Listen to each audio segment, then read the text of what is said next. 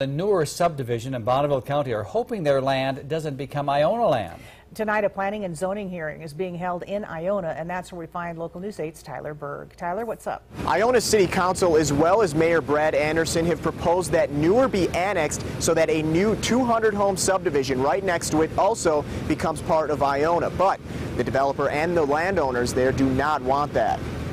Land grab, money. The Neelises have lived in this Bonneville County home for more than 40 years. I see no value in moving into Iona at all, none whatsoever. They say Iona's mayor and city council have one thing in mind. Money in his bucket and less out of ours. Despite every Newer landowner opposing annexation, they say it's being forced. Now, is that an attitude or is that an attitude? Nobody has anything to say about it.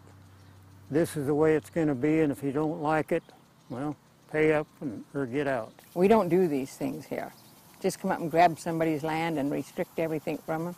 No. The Neelises say their property value would decrease with livestock restrictions, and they'd end up paying more taxes. 30 to 40%.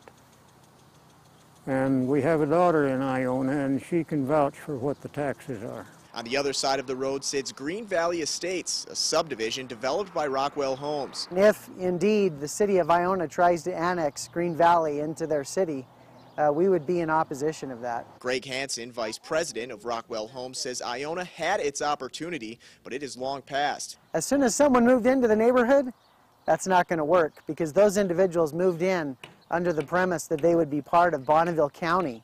These folks that live over here in the Newer subdivision, they've lived here for some of them over 40 years, and they don't want to be annexed into the city of Iona. Hansen fears Iona's actions could create a pattern. I don't think it'll happen, but if it happens, that would then allow the city of Iona to do a forced annexation here, and then they may go to another subdivision, and to the next, and to the next.